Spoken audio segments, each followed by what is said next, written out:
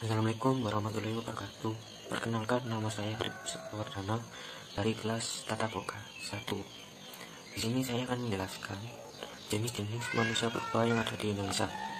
Yang pertama, Pithecanthropus merupakan jenis yang paling banyak berada di Indonesia dan memiliki banyak jenis.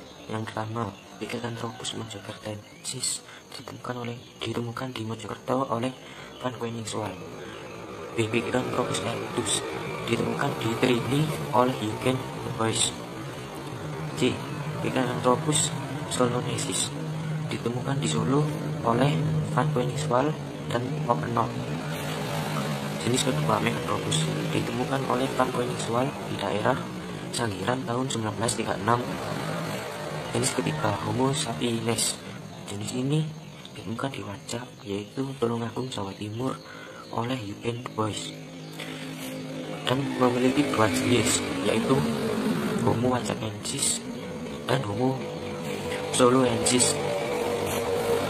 Itulah jenis-jenis manusia purba. Dan sekarang fosil-fosil manusia purba berada di Museum Sangiran. Sekian, terima kasih. Wassalamualaikum warahmatullahi wabarakatuh.